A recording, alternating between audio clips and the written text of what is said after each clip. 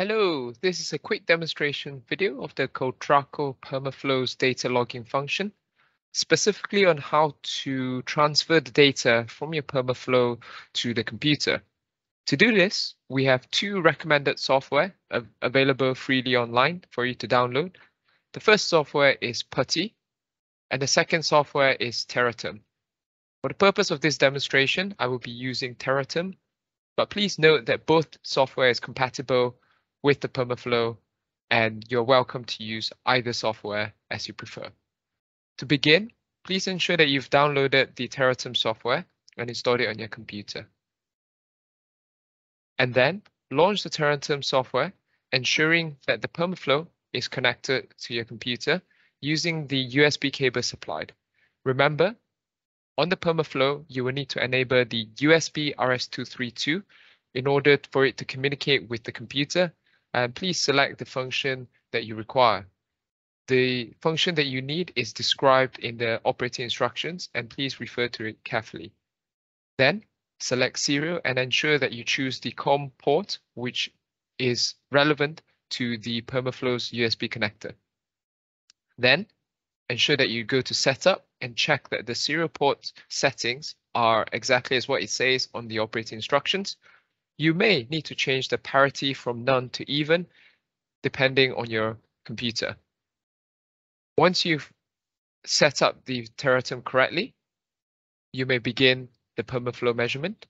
But before you begin the Permaflow measurement, please ensure that if you are logging and saving this data to your computer, please ensure log is enabled by creating a log file.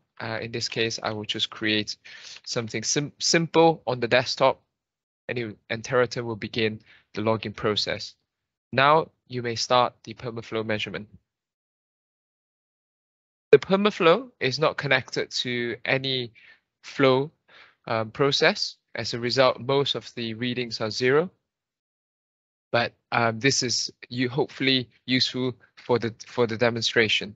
As you can see, I've started the measurement on the Permaflow, and on Terratum you can see that the values are being logged. There are several values which are zero because the Permaflow is not connected to any flow process at the moment. Once the measurement is complete, you may stop the Permaflow, and then you can pause the measurement, pause the logging, and then you can close Terratum.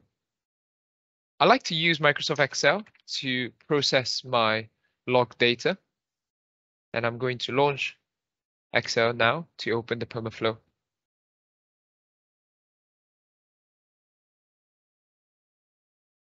So Excel is ready, and I'm going to open the Permaflow that's saved on my desktop.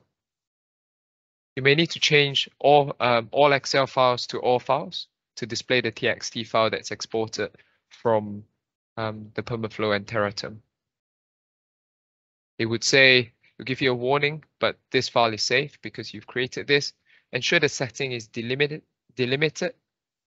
and you want to put comma as your delimiters because the data is separated by commas to ensure they are spaced correctly. And then you can finish. And this is your log data from the Permaflow. You can edit this data as you please, according to the operating instructions, where it lists down each column and what the readings and measurements correspond to.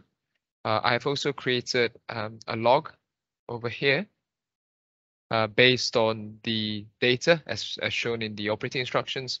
It's a date, time, flow velocity, flow rate, and things like that. And this is a previous measurement that I've done before on the flow rig, hence why there are numbers as can be seen.